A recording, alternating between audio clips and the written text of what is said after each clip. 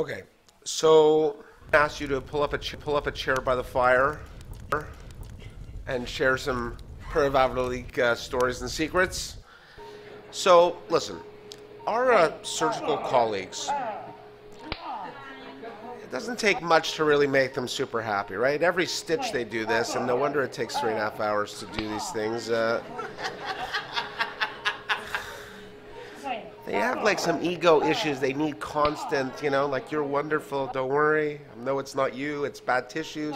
Sewing margarine to tissue paper, wet tissue paper. It's for sure the patient's fault.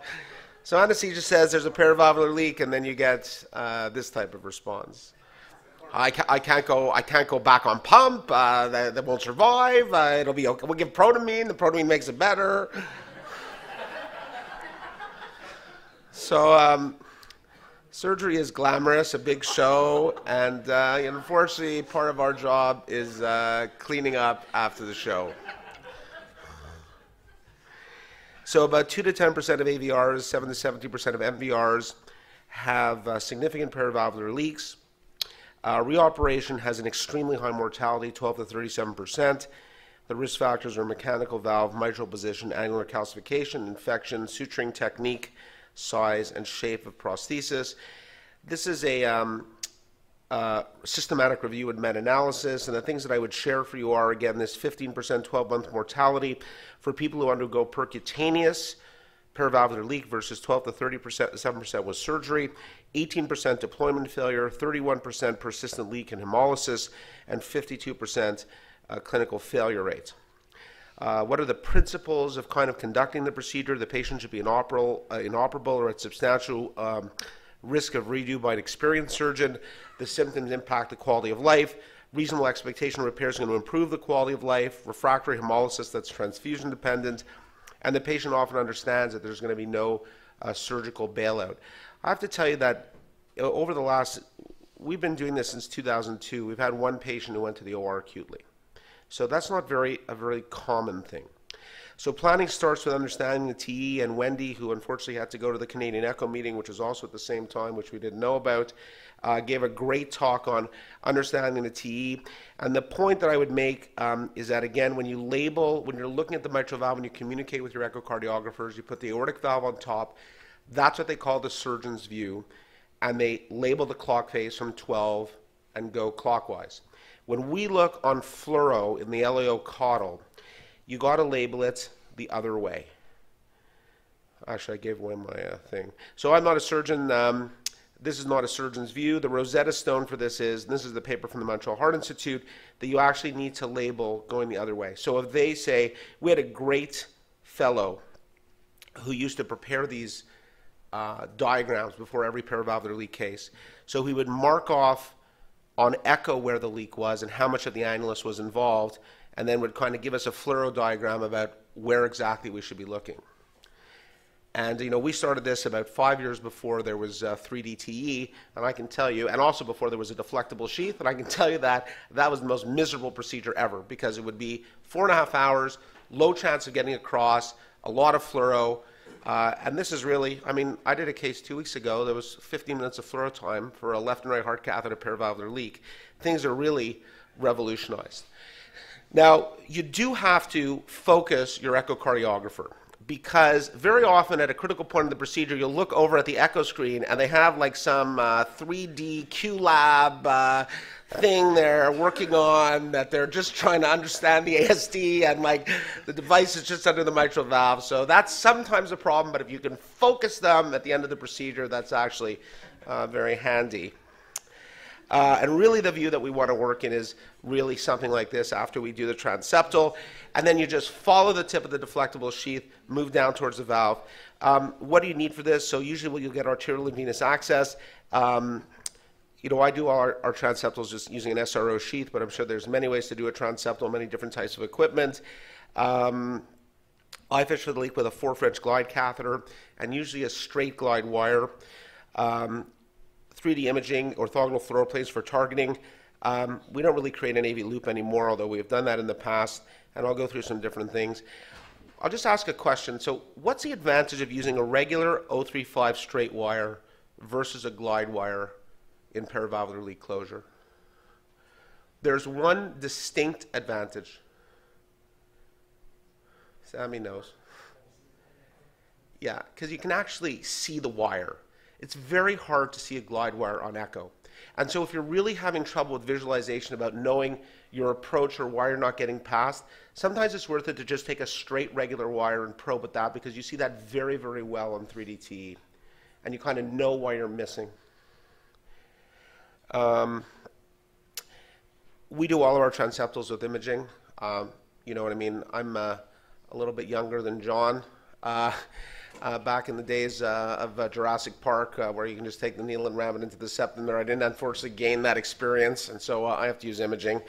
We definitely like to tent, and we definitely like to know where we're going, and we definitely want to go posterior, and we definitely don't want to go too high. If you go too high, you make your life very, very difficult.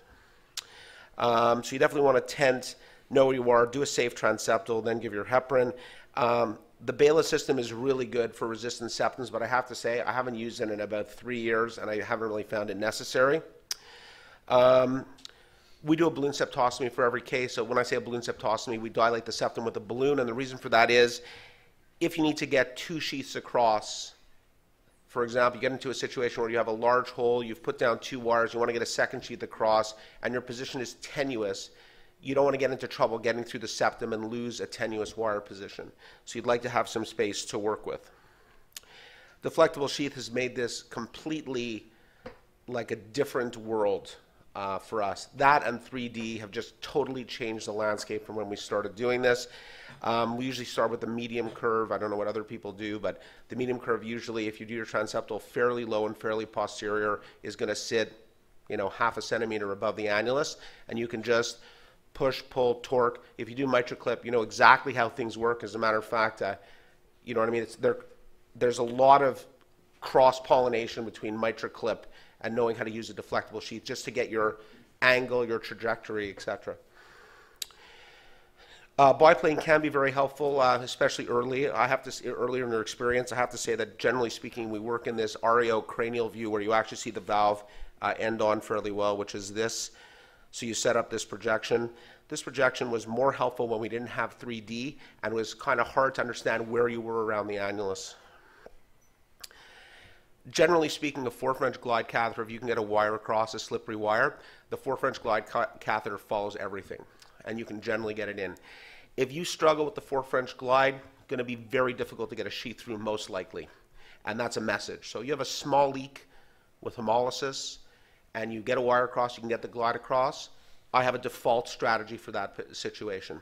The other thing is that if you really need to push, there's a couple of ways you can do this, right? You can put a stiff wire in, and then you can take the agilis out, because if you just have standard sheaths and you don't have the length to get through the agilis, you're not gonna come out the end.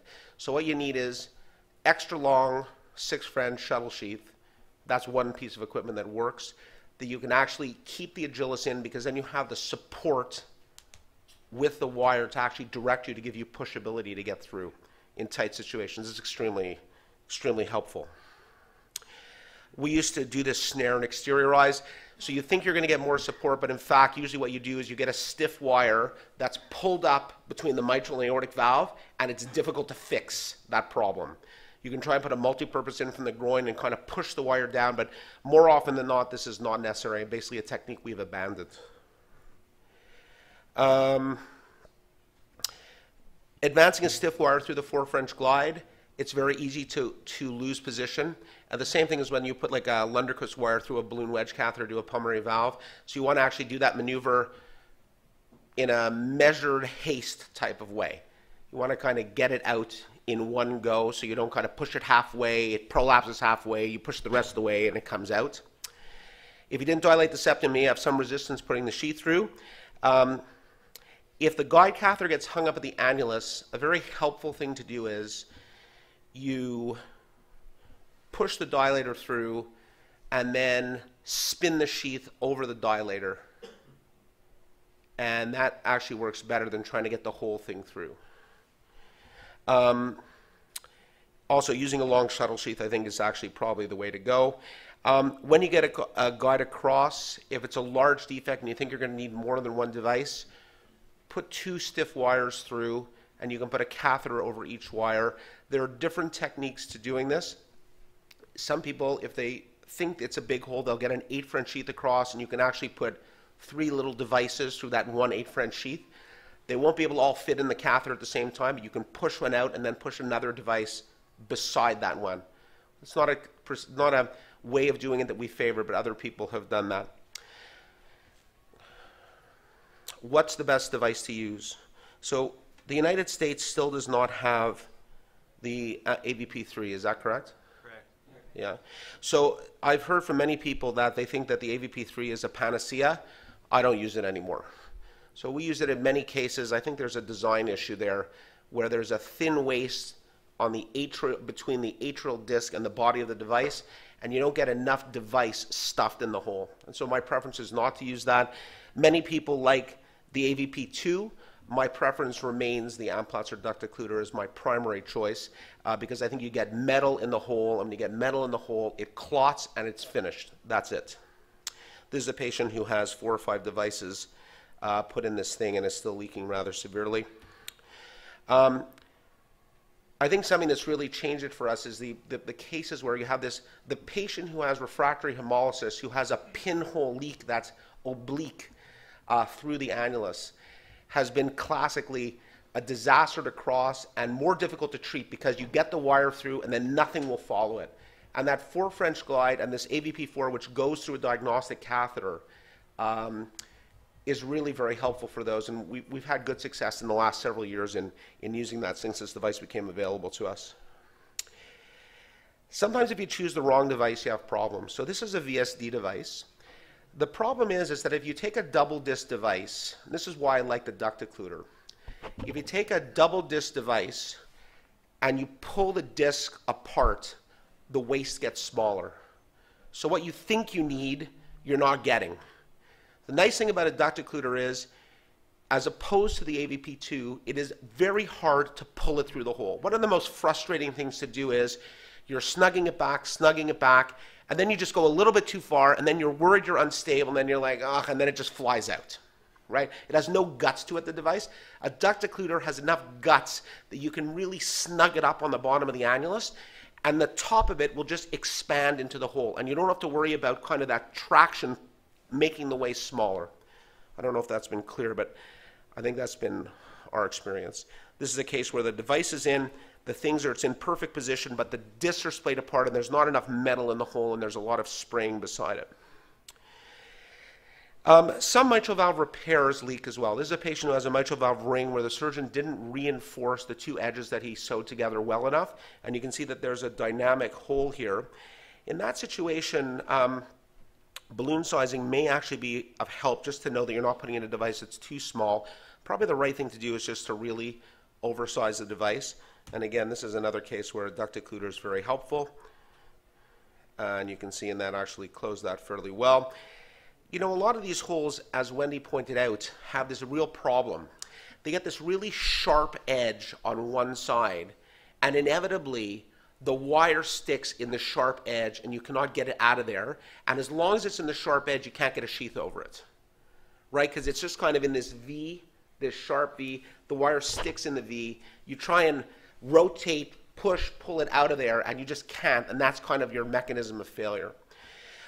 In non-geometric defects, where all our devices are circular, except for the AVP3, sometimes it's helpful to actually, if you know you're going to need more than one device, get 2 wires down, put 2 sheaths across, bang in 2 devices, you're done. This is an example of just that over here.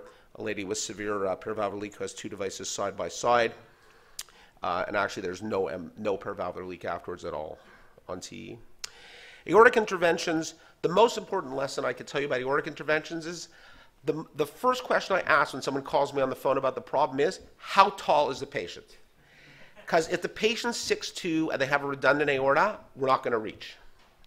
So if you're going to go from the leg, you just run out of length. You just can't get across the aortic valve in a position to get across. So my favorite is a short guy with an aortic paravalvular leak. Little guy, 5'2", 5'3", perfect, right?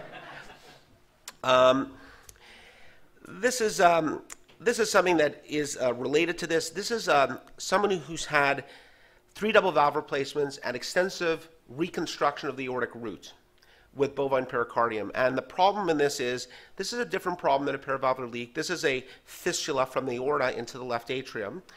And the problem with these patients is you get a great procedural result. So this is the ICE here. We did this case with intracardiac echo.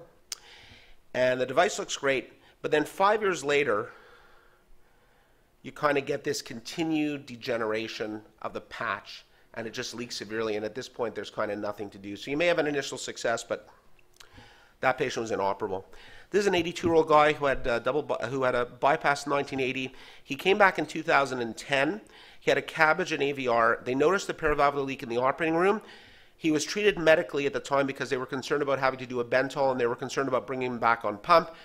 In the 6 months after surgery, he's had 3 episodes of congestive heart failure. His pulmonary pressures are normal, and he's turned down for redo surgery. And this is his aortogram, and I think there's and this is his TE actually, and there's an important message to look here. In patients who are recently post-surgery, it's extremely important to define clearly, not with the transthoracic, what's leaking. Is it the valve that's leaking, or is it a paravalvular problem? So if you look at the cutaway here, you kind of get an idea right away that this is actually a paravalvular leak that's actually spraying into the outflow tract, and it's not a valvular problem. Because if you TAVI that, you're obviously going to be very disappointed. So this is a very easy procedure, by the way. You sling across the thing. It's usually quite easy to get across. You put in a device. In this case, we happen to use an AVP3. A while ago, we took a picture. It was still leaking. We put in another device beside it. And this guy actually does very, very well. Aortic paravalvular leak, fairly straightforward. A little bit more challenging in this procedure. This is a lady who had a TAVI. She's suitable for a 23 millimeter valve. She gets her TAVI. She's quite calcified. So first step in this is post-dilate. Post-dilate, the valve frame is bigger, but she's still got a big leak. So in this, a little bit more challenging to get across, very difficult in core valve to get across. You can cross over 4 French catheter, and you can put a couple of AVP4s across this, and this actually works really, really well to reduce symptoms. And there's now been a lot reported on this at the time. This was relatively new. Now there's been a number of papers about how to do this, and works fairly well. This is another situation of paravalvular leak that's dealt with slightly differently. There's a core valve that's way too low, very large annulus, 31 millimeter valve, where 31 millimeter core valve, difficult to handle beast. Unpleasant. In this case, it's too low. You can't really close this paravalvularly, but what you can do in this situation is actually put a big sapien valve in the waist, and that actually completely eliminates any regurgitation. So you drop a core valve too low, and you're in the waist, that tapered portion of the funnel. For a paravalvular leak of that kind, this actually works very well. We've done that a number of times. So in summary, TE and 3D echo provide critical support for perivalvular interventions. Optimizing a procedure requires pre-planning, excellent communication, dedicated team. Patient selection is a critical element. And little technical tricks are really important in this procedure. It's very fiddly, and sometimes you can save the day with the right suggestion. Thank you.